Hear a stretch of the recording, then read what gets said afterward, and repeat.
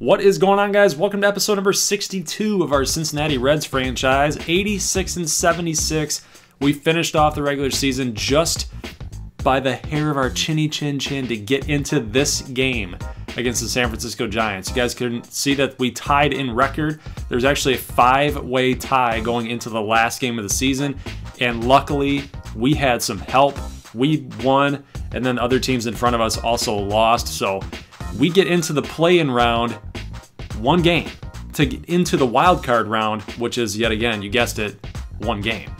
So we got some back-to-back elimination games here, and we got Dallas Keuchel on the mound against this San Francisco Giants team that a lot of people are really ripping on for being a little bit too old. So we can see their lineup here did not get much younger in the 2021 season. A lot of the same familiar faces: Buster Posey, Joe Panik, Brandon Crawford.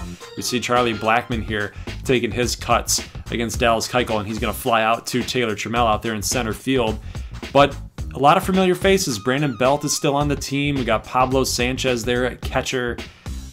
Trying to think of anybody else. Evan Longoria at third, and then we got Andrew McCutcheon coming up here at right field. So this team is pretty much the same cast of characters here. So we're trying to utilize our youth to try to take out these old guard San Francisco Giants here. We can see that Nick Senzel does not get credited for the error, does not get charged for the error, but he is going to bobble that baseball into left field. But luckily his pitcher picks him up here. That's Dallas Keuchel striking out the batter. Now we get Ty Blach going up against us in the offensive department here. We see that Trey Turner gets onto second base. That is off of a infield single, and then he ended up stealing second off of a bad pickoff throw from Ty Blach. So he does get into second base to score position right there to start off the bottom of the first. We see Joey Votto gonna pop out, which is something that he does not ever do, and then Pavin Smith follows that up with a strikeout. So we are done in the first inning with nothing doing, and we see Nick Senzel getting a chance out there at third base to kind of redeem himself. So good stuff there. We do get out of the inning.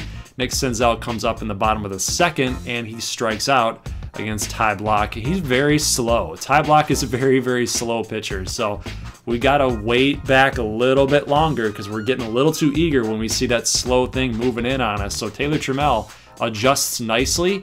And since we know that Ty Blach is not the fastest hurler in the world, we get good jumps. Taylor Trammell gets a good jump there. He's going to get a stolen base credited to him in this game. So 2-1 for Tyler Stevenson, the starting catcher now, and he's going to send a line drive back up the middle to Charlie Blackmon, and Trammell is going to challenge Blackmon's arm, and he's not even going to attempt it, guys. Trammell scores. It's going to be 1-0 Cincinnati early in this game here in the bottom of the second. So let's jump ahead here real quick. We're going to go to the top of the order for San Francisco. We're still doing really well here. Dallas Keuchel shutting these Giants down. Still 1-0 game here. Sanchez grounds out yet again to Nick Senzel. That's the second time that he's done that on this game, so he really likes that left side. Here's Shaw. That is not Brian Shaw, or Travis Shaw, excuse me. Brian Shaw is a pitcher. Travis Shaw would be the third baseman slash second baseman slash first baseman for the Milwaukee Brewers, at least as far as 2018 goes. We see an insanely good play out there by second baseman Scooter Gennett. So really athletic play, gotta love that. Tyler Stevenson comes up in the bottom of the fifth inning, and look at this, the throw was high and wide, a little bit wide, so Stevenson promptly dives and slides into first base, knowing full well that Brandon Belt would have had to jump for the baseball. Really smart play by him. So we're going to get runners on first and second as Scooter Gennett gets a single to left field, going the opposite way. Dallas Keuchel lays a bunt down to move the runners over with less than 2 outs. Very smart. And then we get Trey Turner coming up trying to drive these guys in. At least a fly ball is all you need. And he's actually going to pop out to the shortstop, Brandon Crawford. So not what you would have liked to see from Trey Turner right there. So we're going to get Jesse Winker up, who's been clutch for at least a good 2 to 3 seasons for us right now. And he's going to come up with a 0-0 count. And look at this. This pitch just hovered right in Winker's wheelhouse there. And we got Gennett challenging Blackmon and the relay, and he's going to get in. So it's going to be a 2-run double, or 2-run single, excuse me. So we're up 3-0. Let's go to the top of the seventh, though, and things are starting to get a little shaky. Little bit shaky here. Keuchel, 59 pitches right now, so he's like cruising. He's cruising, but that home run is kind of getting me a little worried. And the Cincinnati faithful here in the stands. As we can see, Winker actually comes in for the baseball when it was a line drive, just went over his head. So of course we get a double on us. That's McCutchen, and then we get Brandon Belt coming up here to challenge Taylor Trammell up in center field. And look at this, McCutchen is going to slide in safe. So Trammell gave it everything he had. It just wasn't enough. So it's going to be 3-2 with Evan Longoria up with nobody down, guys. Finally, we get an out in this inning. It's going to be a strikeout. That was a high and outside fastball to Longoria. Just couldn't do anything with it.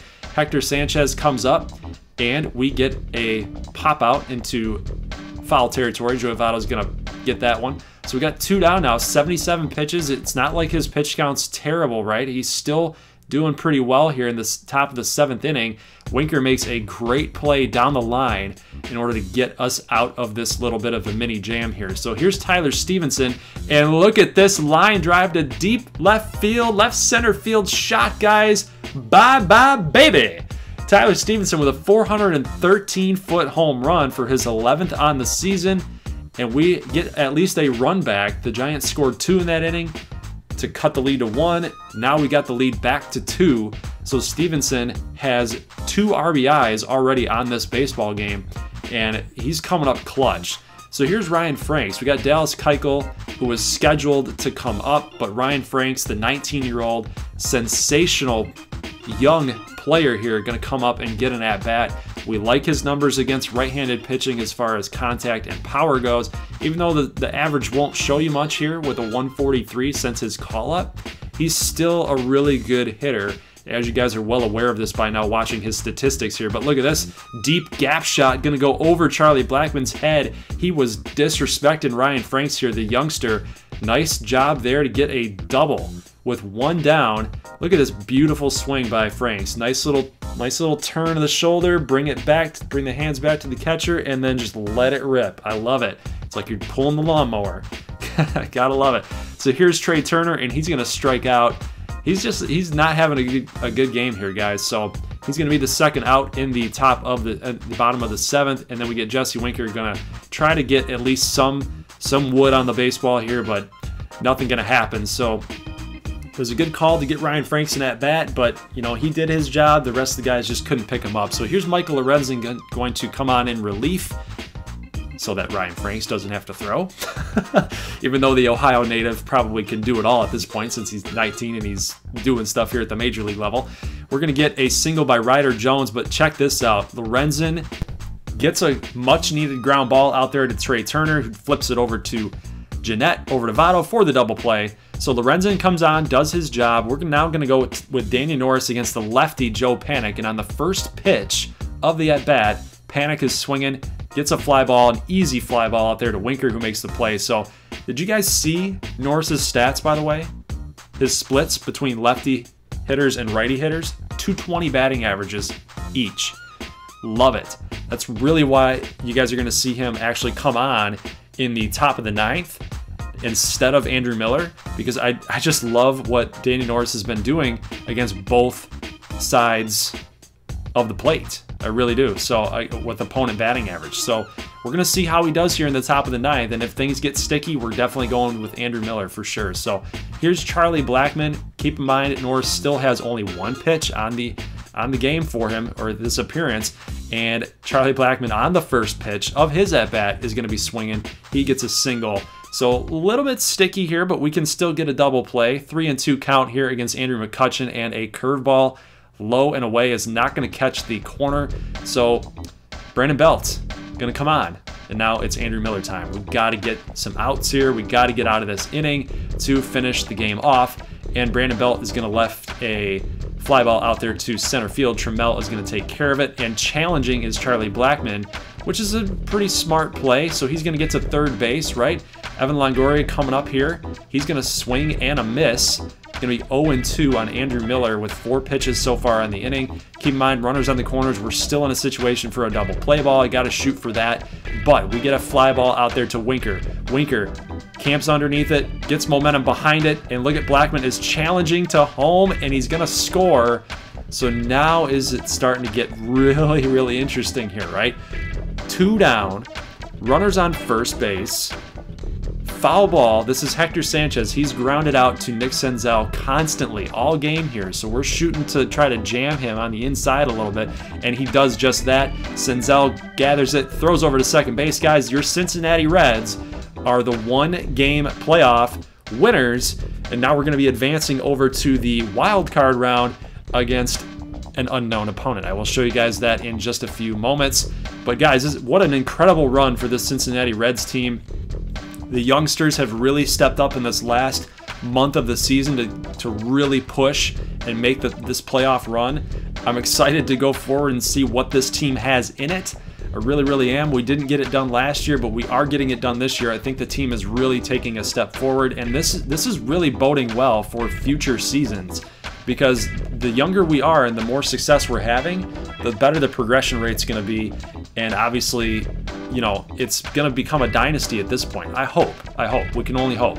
So there's your playoff bracket. We actually get to play the St. Louis Cardinals for this 1-game wild card. I'll see you guys next Friday. As always, go Reds, and peace.